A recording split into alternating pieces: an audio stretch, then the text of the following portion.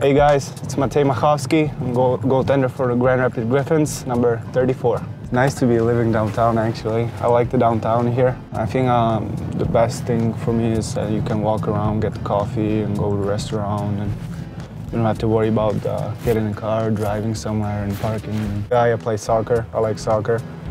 Always in the summer I like to go on the pitch and just shoot some balls. When I was 7 or 8, I had to decide what I want to do. And I had more friends in hockey, so I said I'm going to play hockey. When I was a little bit younger, like 14, 15, we always played, we call it hockey ball.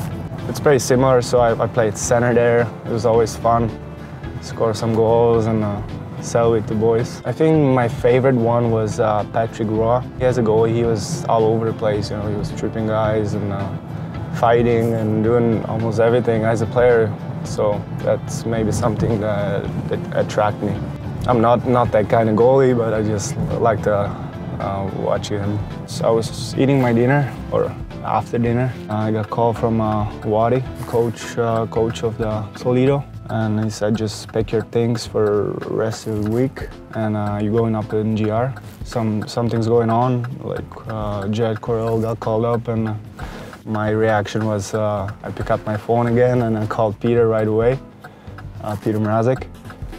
And he said he didn't know anything, so it was kind of funny because I was packing already and something was going on. In like 2 hours he found out he got traded.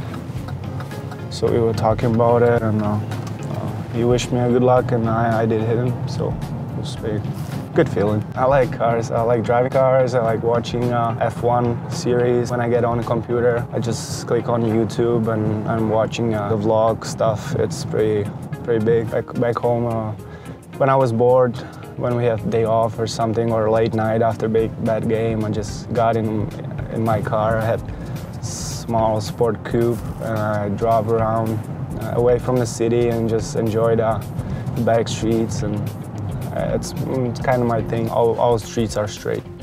You just go straight and you go right and you go straight again. Back home it's more curvy, you know, when you go somewhere. From the American muscle, that'll be a Corvette, is year 1. From the European cars, that'll be a BMW M6 Grand Coupe. When I'm here around, you know, you see lots of big cars, you know, the trucks. You guys love the trucks here. If I had a chance someday, probably get the Ford Raptor or something like that.